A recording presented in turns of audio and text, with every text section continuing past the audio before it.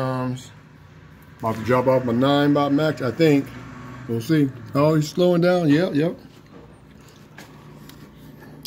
This should be my 9-bot Maxx, ladies and gentlemen. My 9-bot Maxx scooter. I was able to swap a motorcycle. Scooter I have, was able to sell it to get this. So I might just be going all e-vehicle. This young man is about in the process of getting my scooter out of the back of his truck. See what happens. Hopefully the box isn't too beat up. We'll about to see in a second. Of course, he doesn't know I'm filming. But yeah. 9-bot Maxx. Been trying to get one for a while. Been trying to trade some motorcycle stuff to get one, and people on Facebook Marketplace offering to trade this to get that, and I was finally able to pull it off. Didn't take too long though. There's always somebody out there looking for an old Honda scooter. There it is, the 9-bot Maxx. What's up, Chief? What's up, bro? All right, thank you. All right, have a great one. You don't need me to sign nothing, do you? All right, thank you, sir. Man, it's nice out here.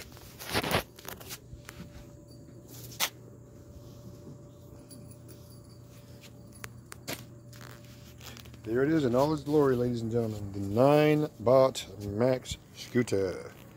Nice box. Very nice box. Too bad I don't have time to mess around with it and open it, but whoop, there it is. The box is very nicely packaged, which is good. So this is the one. This is probably my last. This would be my last scooter right here. Probably. Well, I can't say that. Sometimes you get a scooter for different applications, but I think this one will probably make me feel pretty satisfied as far as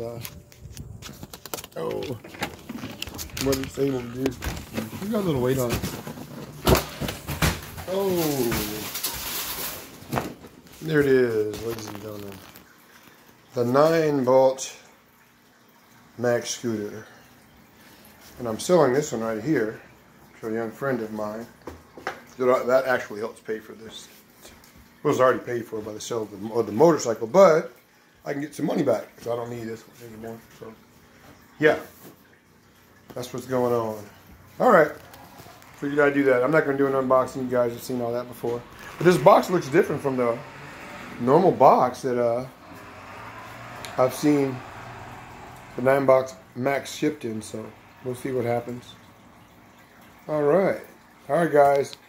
Of course, I'm going to do a review on it, a range test and all that other kind of stuff, but that'll have to wait because I got to go to work. So I'll be doing all those tests on it. I know there's tons of reviews on it, but I want to see if I can actually get 40 miles off of this thing. Again, you know,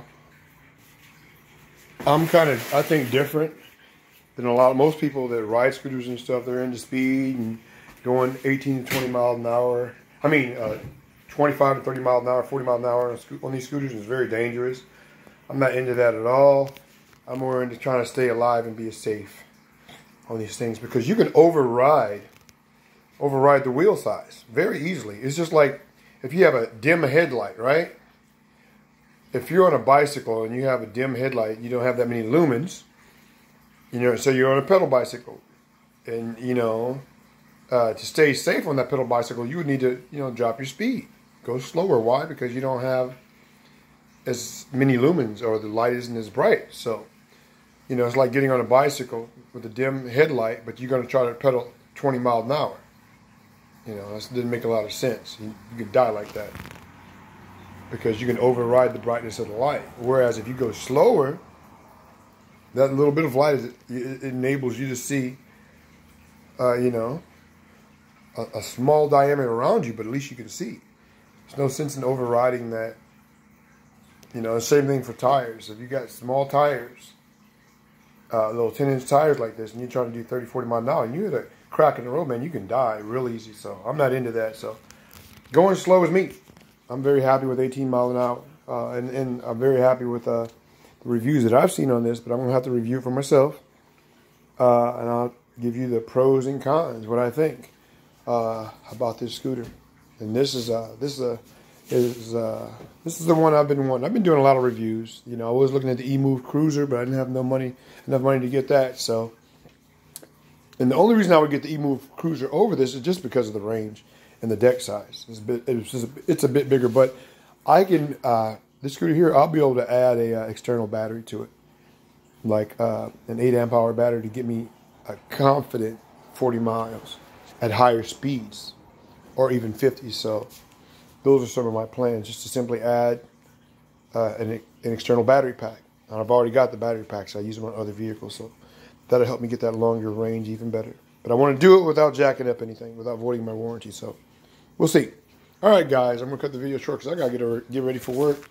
There it is. You guys saw it live. The UPS guy dropped off my 9x Maxx scooter.